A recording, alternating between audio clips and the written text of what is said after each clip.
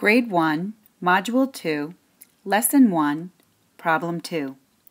Maria gets some new toys for her birthday. She gets 4 dolls, 7 balls, and 3 games.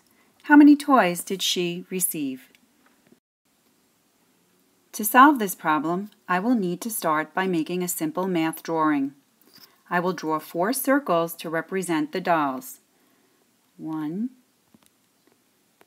2, 3, 4. 7 circles to represent the balls. 1, 2, 3, 4, 5, 6, 7. And 3 circles to represent the games. 1, 2, 3. Next, I will label the math drawings. I will use a D for dolls, a B for balls, and a G for games. I will then write the numbers in the math problem into the number sentence. So we'll put a 4 for dolls, 7 plus 7 for balls, and plus 3 for games. Now I will look for the 2 numbers that make 10.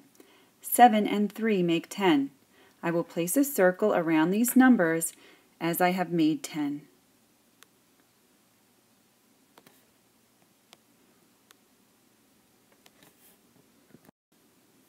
I will add the remaining part, which is 4, and then solve.